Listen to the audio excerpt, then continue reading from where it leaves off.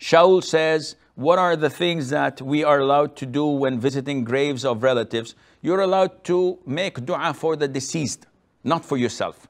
You don't go say, oh Allah, pay off my debts and get me married soon and help my child pass the exams. This is not a place of dua for yourself. This is a place for benefiting the deceased in the graveyards and benefiting your heart from remembering that soon I'll be joining them. And this means that it reminds you of death and it will make you improve your life, inshallah.